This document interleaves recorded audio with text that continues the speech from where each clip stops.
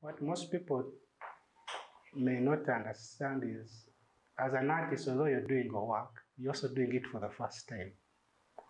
So you also, after finishing, you're also surprised by what you either did or annoyed by what you did.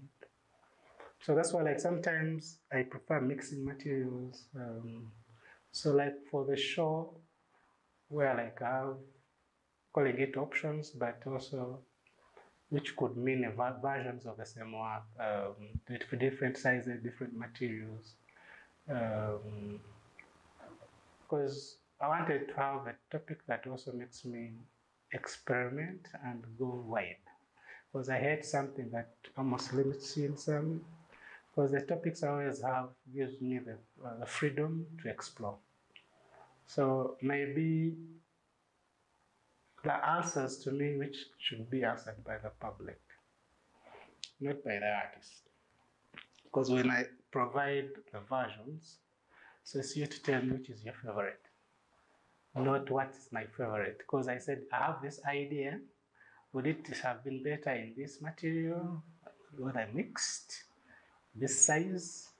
So that's the dilemma most artists go through. So I thought this show could try to answer that. So to me, like, my shows are always indirectly, there are questions looking for answers, not like I have answers.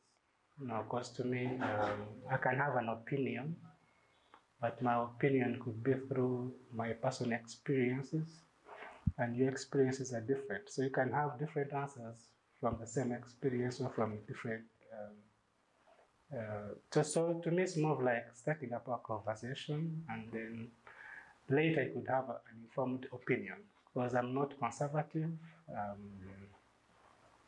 If someone has a better idea, it's always a better idea, whether you like it or not.